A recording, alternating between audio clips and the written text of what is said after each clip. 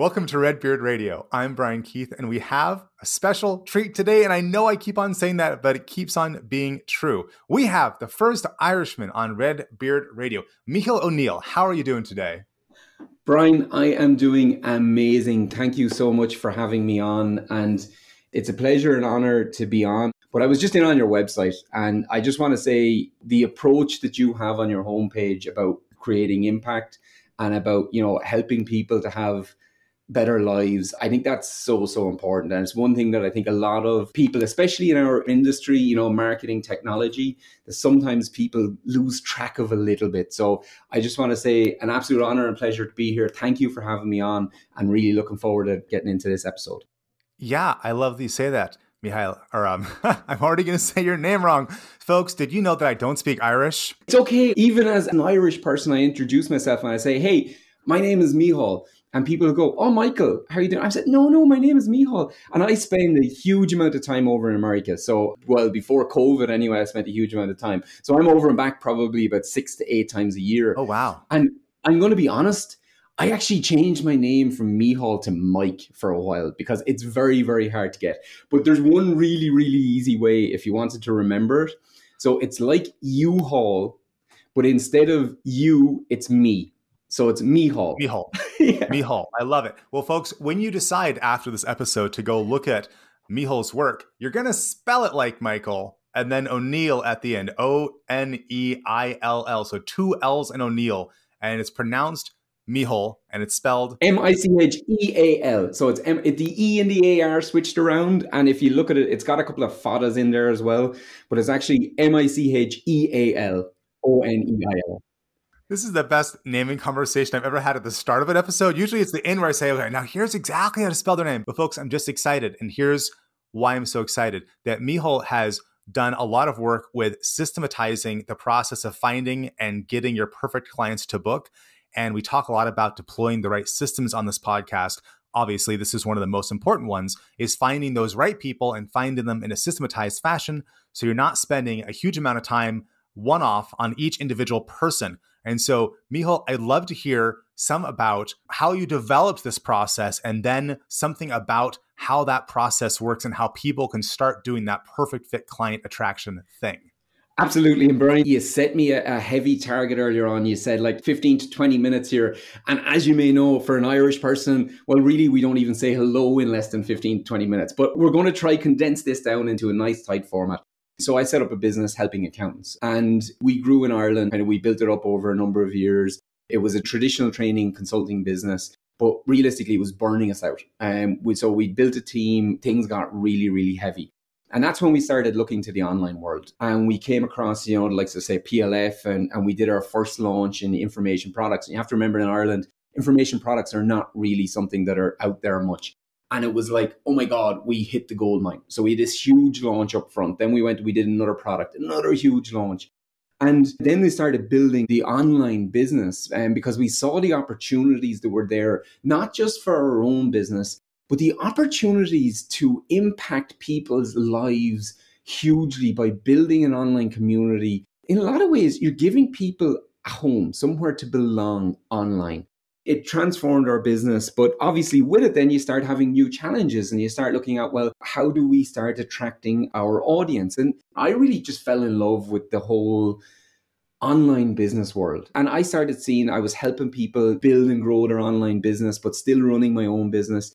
And that was literally in October, I exited OmniPro, the business that I had started. Literally, as you mentioned, to help course creators and membership site owners attract profitable, perfect fit clients at scale. I suppose there's 2 main problems that people have. The first problem is that they go out and they attract leads, but the leads aren't the right leads for their business. They get these leads in, then they put an offer in front of them and they don't buy. And then you have this other problem where some people just struggle in the first place to find those leads at all. And that was really the 2 things. So I'm a member of, PLF, I'm a member of Tribe, I'm in masterminds with Jeff and with Stu.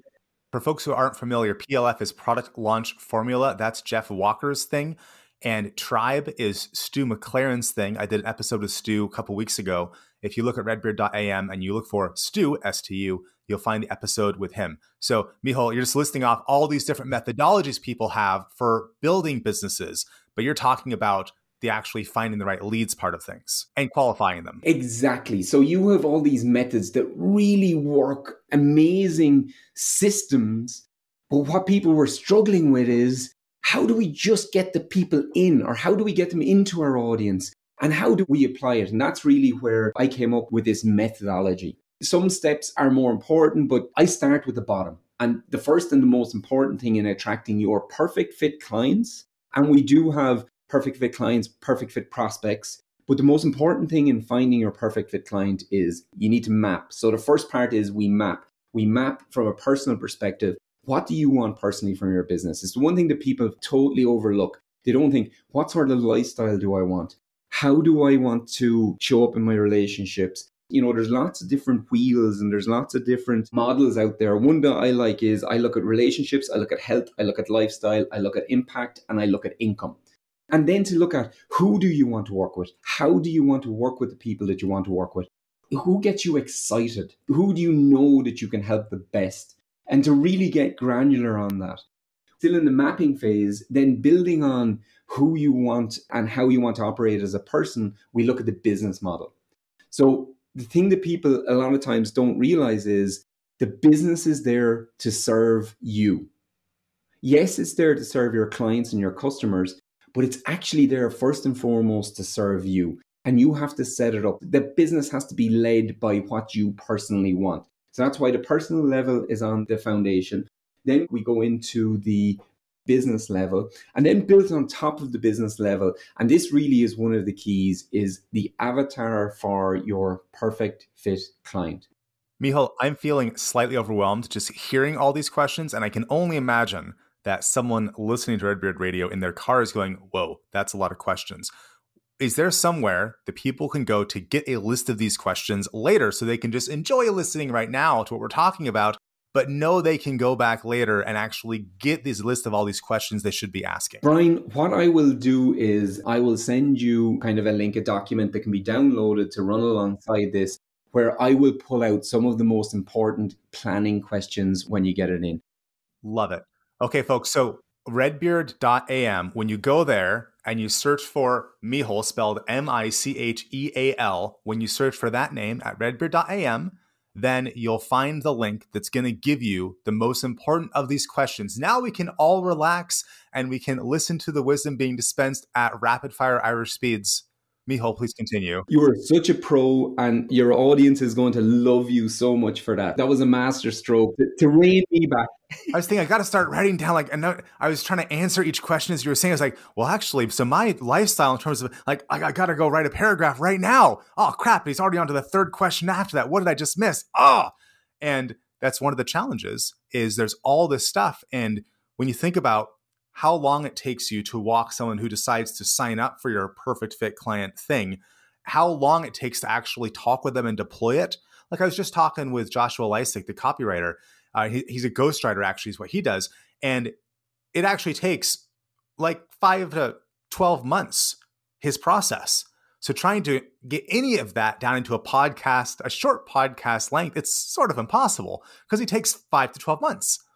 And with your process, you might take 3 years to really help someone do everything you can think of for them. So trying to boil that down into, well, here's the very initial baby step questions to ask. It's this interesting challenge. When you look at any sort of product, so people I work with, they're course creators, membership site owners. By and large, your product or your membership is going to have anywhere between 5 to 7 key areas. Now, one of the most important things in attracting your perfect fit clients is creating a roadmap for them, which leads all the way from your free content and what I call a value ascension roadmap. And the value ascension roadmap is this road that you envisage for your perfect fit client from first contact, that very first time, whether that's a video on Facebook, whether it's a blog on a blog post, whether that's a tweet, whatever it is, that any piece of content that you put up There's a line drawn from that to the next step that you want them to take. And the next step that you want them to take could be a lead magnet. Now, when I'm working with my clients, if you have 5 to 6 key areas in your membership or your information product, we normally break that down into maybe 5 lead magnets so that there is a lead magnet for each one of the strands of your information product. So let's get specific here with a live example so we can slow down the information just a little bit and go think about what you're really saying here. So for the Impact Framework, which is my book, which is a lead magnet at redbeardimpact.com, that's the beginning of the funnel I have to go join the Redbeard Accelerator. And in the book, as well as in the emails, the follow-up once you go get the book, we talk about the 6 parts of impact. We have the 3 pillars, which are message, platform, and tribe, and then the 3 parts of the impact cycle, which are inspiration, action, and change.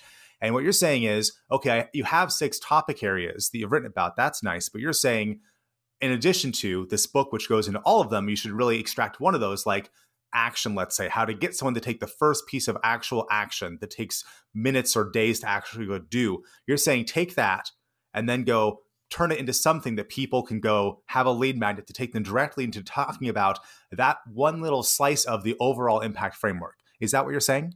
Exactly, Brian. That is a brilliant, brilliant example. So your purpose should be to give them degrees of transformation. So let's say that ultimately your coaching is where you want people to end up with. So with your coaching, you can get huge transformation for people when you work with them.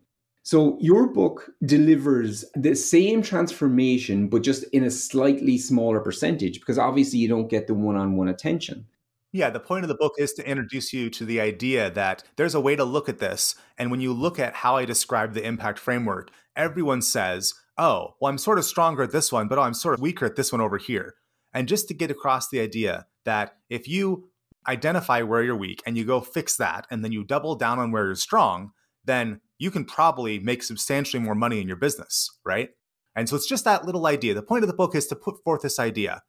And then in all the nurture emails after that, and then in the Redbeard Accelerator, the actual membership, then we go do that. Do the thing that now the book has introduced you to do. You could do this.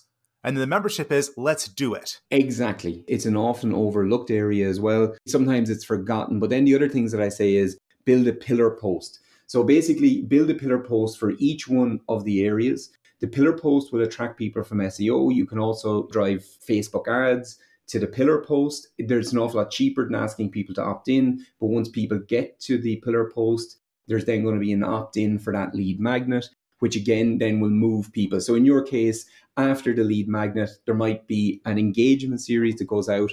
And after the engagement series, an offer made for the membership. If you're conscious and you think deeply about, on the front end, any piece of content that I put out, how does that lead people to the next step, which could be my pillar post, or the next step, which could be my lead magnet, making sure that your lead magnet leads people into the next step, which could be a membership or maybe a low-end offer. And that's another option. They're called self-liquidating offers, or they're just tiny little micro products, again, to get a portion of the transformation that you can deliver in your higher products. It's having that linear progression for people, which for your perfect fit client, if you want people to end up in your membership, you are thinking all the time about what are the attributes and the transformation, the characteristics of people who you get excited when you see them in your membership. And that's really what the process is. I'm pretty sure we need to do a Jocko and Tulsi and do a 3-hour-long podcast episode. Sure, my podcast producer will kill me, but it'll be worth it to dive into all these concepts an hour at a time. But for right now, where can folks go to learn more about what you're doing and to go get some of those lead magnets? Give us the links that people can go to find out more. If you go to MícheálO'Neill.com, you will find everything there. So that's MícheálO'Neill.com. Wonderful. And folks, if you go to redbeard.am and you search for the name Mícheál, Micheal, like Michael, but switch the E and the A, you can go get some more of those links.